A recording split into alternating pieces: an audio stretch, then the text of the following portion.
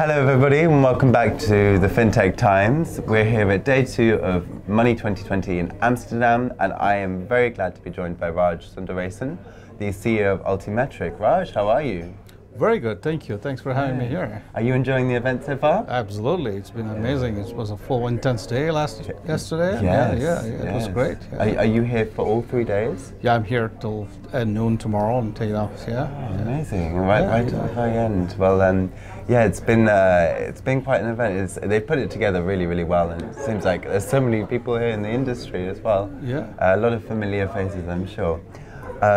So why don't you tell us a bit about Altimetrik, about yourself, and where you've come from? Sure.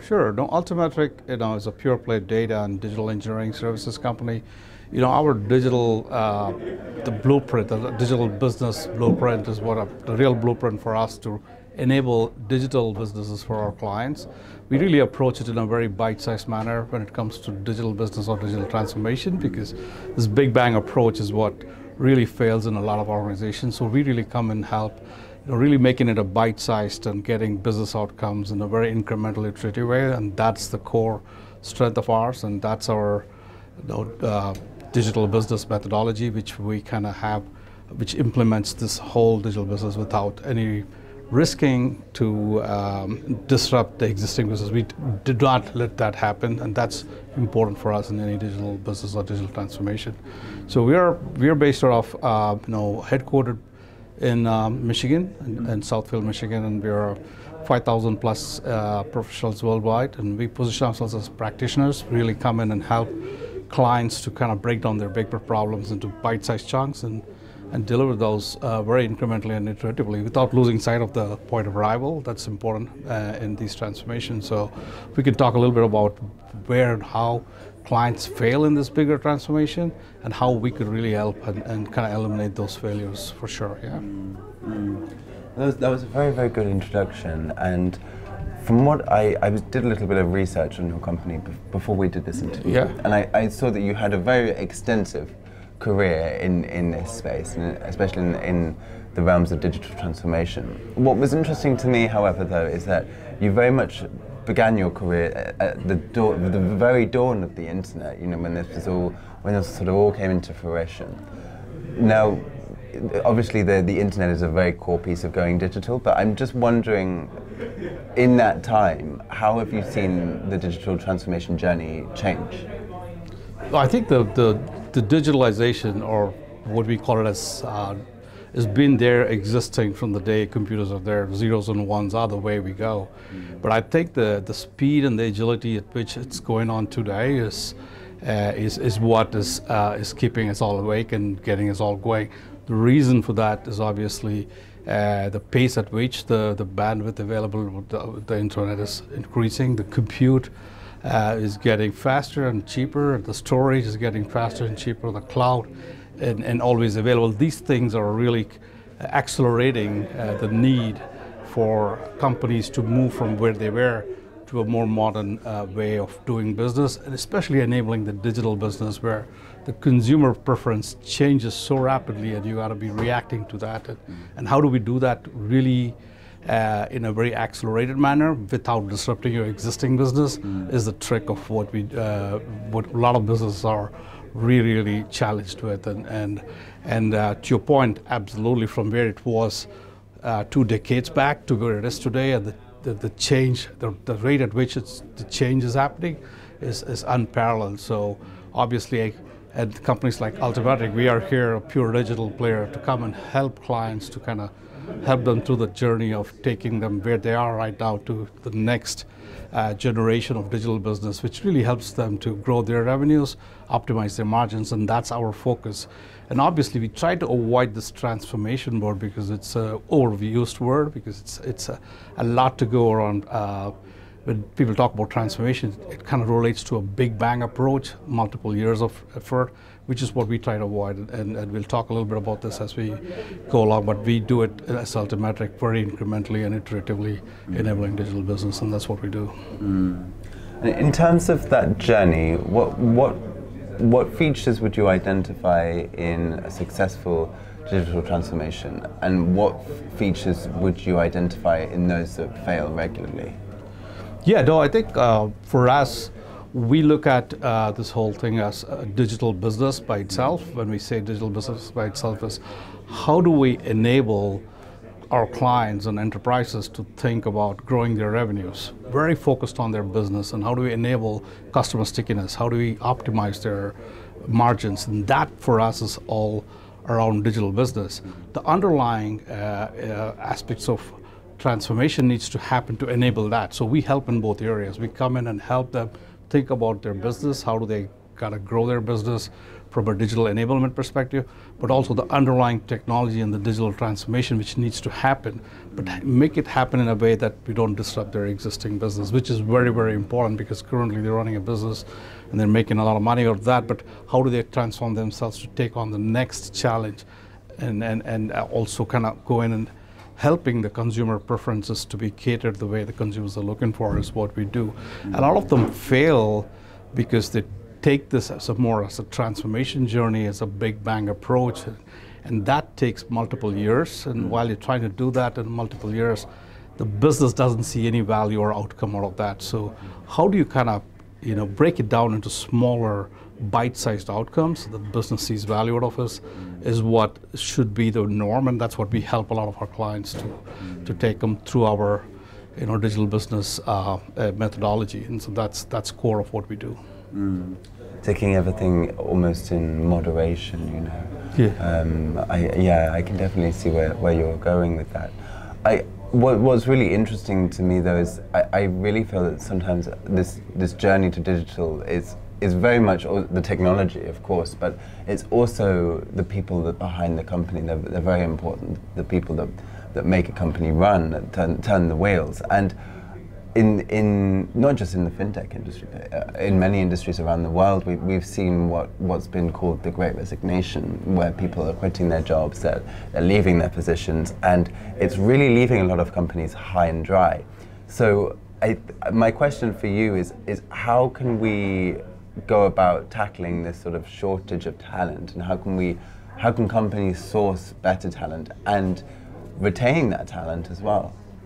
No, I think it's very important. It's very core of what we do, and our key ingredient in what we do is the talent, and our digital business methodology becomes the recipe for us to deliver whatever our clients look at from a digital business perspective. So our sourcing is multi-pronged. We go where the talent is, and we're a global organization. We have presence in South America, in Mexico, in Europe. We have Poland. We're looking at Lisbon, Portugal. We have a big presence in India. And in the U.S. obviously we are all over. So we go where the talent is, and our sourcing mechanism is we have a lot of networking effort. We usually don't go go in for sourcing talent. We bring in talented engineers into forums, and that becomes a good warm pipeline for us to kind of tap into, and all the other traditional sourcing mechanisms we do it. But the most important thing is what we offer to these prospective employees is that we are in multiple industries. Payment and financial services and fintech is our 60% of our business, but we are also in a retail supply chain. We are in pharmaceutical as well as healthcare and auto manufacturing. So you have a palette of industries where our prospective engineers can come and work, as well as large enterprises, mid-size, as well as startups. So they have that palette of choosing which client they want to work with. So consider other companies where they just get stuck with one product and one industry and one type and size of a company, but here you have a choice, and so that becomes a real attraction for a lot of engineers who are really looking for a lot of change as they work on multiple projects. So that becomes a good retention mechanism. But also with the pandemic, our digital business methodology has enabled that discipline of having remote engineers working together, collaborating, and doing that disciplined product engineering, which is helping us. So even that is helping us, because a lot of this, the resignation you're talking about, is people trying to bring people back into work. We're offering that more in a hybrid mode of engineers to work anywhere, and we're trying to go closer to the engineers with more satellite offices, so we bring them once in a while when we have some of the ceremonies of Agile when we want the engineers to collaborate. Otherwise, they work from home. So we offer that flexibility, and that's important these days because and we've proven it for the last 2.5 years that we can work that way, and it works. And so that's offered us a very good way of retaining our engineers to some extent. Yeah, it's become a very attractive option for employees and employers to have sort of like hybrid working environment, and it's really good to hear that it's worked so well in your company as well. When you go on a digital transformation journey, how should you approach it to ensure that the end product that you're offering is unique and attractive and desired? I think the whole, as I was mentioning, we really look at any of these as enabling a digital business. The underlying, aspect of it is to transform technology or to rationalize the technology that you use in it. So how do we really approach that is that, laying a roadmap, breaking it, the opportunity into smaller bite-sized outcomes, where in a matter of weeks, the business sees some value they get out of that, and then you iterate from there, right? So that's important for us. So not only for us from delivering and proving our credibility, but also for businesses, they need to see some real outcomes when you're having a long roadmap. So you do want interim business outcomes which drives value for the business, or at least helps them to rethink certain things so that they can change what they want to do in the next iteration. So we usually do that, breaking down into multiple bite-sized outcomes. But I always say not losing sight of point of arrival or the end state or the target state where we want. We got to not lose sight of that, but incrementally get there. And so the business sees value as they incrementally get, and they get the big value as they reach. And at the end of the day, any product development, it is a continuous development as you hear, and the consumer preferences changes. You want to keep iterating, so that's what we laid out. And then a lot of companies fail because they go with this big bang, and I think I've said this, and that is what we need to avoid in any of these, because at the end of the day, small chunks of bite-sized outcomes really helps, and the business really sees value out of that. Yeah. My next question for you is in regards to leadership. Now, of course, you're the CEO of a very big company, quite a successful company as well, and you've been in the space for many years. When we talk about this digital transformation journey, I think it's also really important to remember that you then need a good leader on top of that to sort of make everything work. You know what I mean? And I was just wondering, what attributes would you identify in good, effective leadership?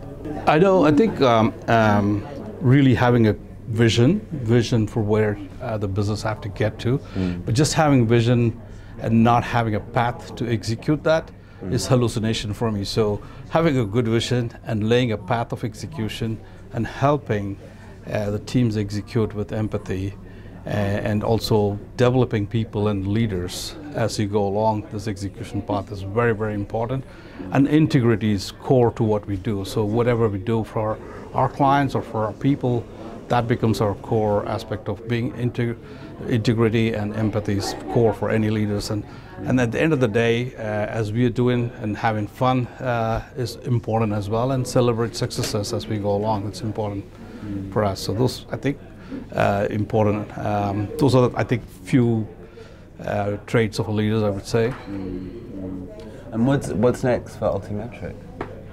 Hey, I think we just scratched the surface. We are growing 50% year over year, real profitable, and I think we have a good runway of opportunity for the next coming years. Multiple industries, and fintech and payments is huge for us, and majority of our leaders come from multiple of these payments companies, so we really lay that path, and we're looking forward for Money 2020 in Vegas as well, and I'm ex-Visa, ex-PayPal. A lot of leaders come from that kind of background, so we bring a wealth of that experience. But the investment was pouring in pre-pandemic in the fintech, financial services world and payments world.